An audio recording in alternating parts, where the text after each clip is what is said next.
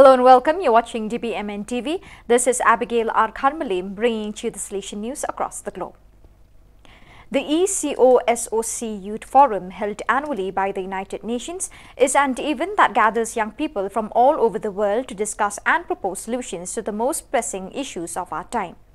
This year, the Salesian family was represented by two young ladies, Victoria Figueroa from St. Dominic Savio and Jennifer Gomez from the Salesian Family Youth Center, who were accompanied by J.C. Montenegro, the Executive Director at the SFYC, and invited by Father Thomas Palithanam, SDB, the Salesian Missions representative. As Salesians, we are committed to empowering young people and promoting social transformation. The ECOSOC Youth Forum aligns with our mission and provides an opportunity to share our Salesian approach to youth ministry, which emphasizes the importance of working with youth and not just for them, and fostering their leadership skills and agency. At the forum, our Salesian representatives had the chance to share some of their initiatives and best practices in providing quality education, vocational training, and socio-economic opportunities to marginalized youth in Los Angeles. They were also able to learn from other organizations and initiatives and exchange ideas, best practices and recommendations on how to address some of the most pressing issues facing our communities. The Rector Major, Father Angel Fernandez Artimi, begins his visit to the Canary Islands on May 2nd. It is an institutional visit as part of the celebrations for the 75th anniversary of the Salesians in La Orotava and the centenary of the Salesians in Las Palmas. That will allow the Congregation's Superior General to get a closer look at Salesian work in the islands of Tenerife and Gran Canaria. During his trip, he will meet with Salesian members of the Salesian family, educators, youth, church, and civil authorities. The May 2nd program began at 9:30 a.m. local time with his arrival in Tenerife Norte, where he was welcomed by more than 100 Salesian students from the island school. After the welcome, he went to La Cuesta House, where he greeted the Salesian community. Then at 11:30 a.m., there was a meeting with the youth in the schoolyard, followed by singing, dancing, and words of thanksgiving. Following the photo session with the students at 1 p.m., there was a blessing of a commemorative azulejo, a Portuguese and Spanish ornamental art form of glazed ceramic tiles, and a meeting with the Bishop of the Diocese of Nivar, Bishop Bernardo Alvarez Alonso, and the Mayor of La Laguna, Honorable Luis Yeray Perez. In the afternoon, starting at 5:15 p.m., there was a time for a dialogue between the educational pastoral community of La Cuesta and the Rector Major, concluding the day with the Eucharist at the Parish Church of Our Lady of Candelaria at 7 p.m. The May 3rd program will begin at 9 a.m. in Taco with a visit to the headquarters of Fundación Don Bosco Salesianos Social to learn about the residential care, social educational, and social work placement projects that the Salesian Foundation carries out for and with at-risk youth. The Rector Major will be conversing with the technical teams and the young people who participate in the projects. Finally, it will be the turn of the Salesians of La Orotava, with whom he will share one of the main events of their anniversary. From 11:30 a.m., there will be a festive gathering to recreate Don Bosco's oratorian style and to thank Don Bosco's 10th successor for his visit. After a photo session with the pupils and a tour to learn about the work at 12:30 p.m., there will be a visit to City Hall at 1:15 p.m. with a greeting from the Mayor of Villa de La Orotava, Francisco Linares Garcia.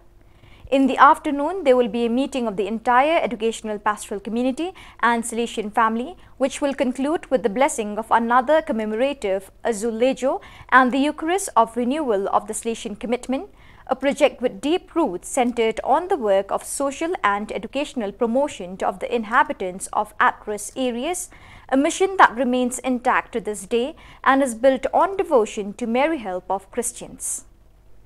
The Institute of Salesian History, ISS, Rome, organized a presentation of the book by Professor Thomas Anchukandam, SDB, titled Theological Formation of Salesians in India, with special reference to Christu Jyoti College, Bangalore, 1967 to 1976, LAS 2022, in the Sala Juan Vecchi Pontifical Salesian University, UPS, Rome, at 3 p.m. on 21st April 2023.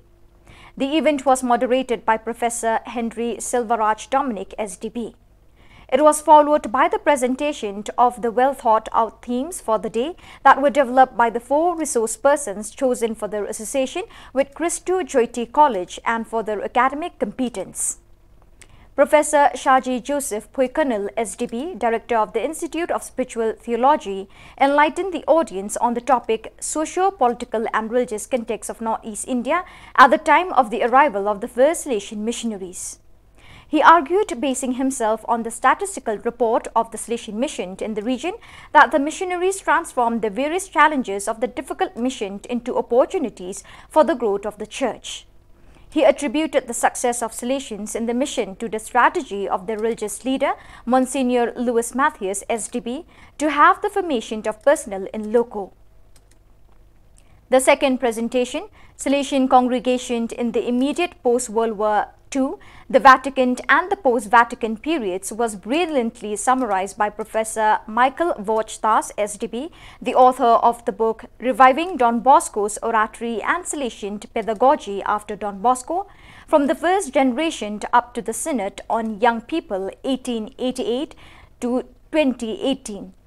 He noted that Father Renato Zigotti's term of office as Rector Major was characterized by his travels and the growing worldwide sense of the Salesian charism, and the 19th General Chapter of the Salesian Congregation that introduced 6 new sectors into the traditional Salesian apostolate, viz. The parish, adult catechesis, family apostolate, formation of lay teachers, ministry to workers, and social communication. The third resource person, Professor Ivo Celio, SDB, the General Counsellor for Formation of the Salesian Congregation, dwelt on the theme, the Salesian Formation in Mission. He paid special attention to Section 2 of Chapter 4 of the book, Social Involvement and Contribution to Nation Building, as it interested him due to his own personal association with KJC as a student of theology 1984 to 1988. He recalled the narration from the 4th chapter of the book with the subtitles, The Social Service Guild, The Freedom at Midnight, and the Influence of Liberation Theology, as well as a special general chapter to drive home the point that the theology in KJC did not remain confined to the pages of the books or within the walls of the classroom, but that it flowed into the life and that life flowed back into theology. Professor Jose Kuthani Mathikal, SDB, member of the Formation Department of the Salesians of Don Bosco, Rome, presented on the last theme, Preferential Love for and Commitment to the Poor, at the very heart of the Salesian formation. The resource person opined that the methodology of the Salesian formation is a liberative, dialogical discernment and spiral methodology. The first Salesians had arrived in Papua New Guinea on June 14, 1980. The presence of Father Valeriano Barbero, Father Rolando Fernandez, and Father Joseph Kramar in Araimiri, Gulf Province, was the start of the Salesian mission in this part of the world 43 years ago. In 1994, this presence became the provincial delegation of PNG under the SDB Philippines North Province FIN. For Solomon Islands, the province of Japan was given the responsibility to make this happen. On October 27, 1995, Father Pedro Balcazar and Brother Francis Tanaka set foot in the country. They were the first Salesians to be sent there. Father Pedro Nishizawa, Father Ambrose Pereira, and Father Luciano Capelli, now Bishop of Gizo, joined later. Their first assignment was the Parish of Christ the King in Tetere. On April 1, 2005, the provincial delegation of PNG SI was established, and after 10 years, on December 23, 2015, the Rector Major of the Salesians of Don Bosco, Father Angel Fernandez Artime, established the Salesian presences in the two nations to be a vice province PGS. Father Pedro Baquero, now Bishop of Kerema, was appointed the first provincial superior. Over the years, the PGS Vice Province has grown in strength in terms of institutions and number of Salesian priest brothers coming from PNG, SI and other 14 countries, Salesian cooperators, volunteers, members of the Salesian family and countless young people who found help in the mission of Don Bosco.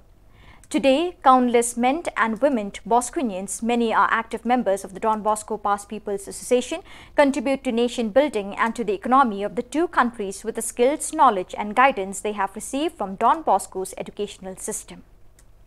On Tuesday, April 25th, at the parish of Nuestra Señora del Carmen in Santa Clara, Cuba, adolescents and young people belonging to youth groups met with the Salesian cooperators who accompany and encourage them with the counselor for the Regent Inter-American, Father Hugo Orozco. During his visit, Father Hugo conveyed to them the greetings of Rector Major and congratulated and encouraged them to live their experience as a group of young people, motivating them to be good Christians, upright citizens. Father Hugo Orozco arrived in the Antilles on February 24th and will end his extraordinary visit on May 17, 2023. So viewers, with that we have come to the end of today's edition. Till we meet again, thank you for joining us.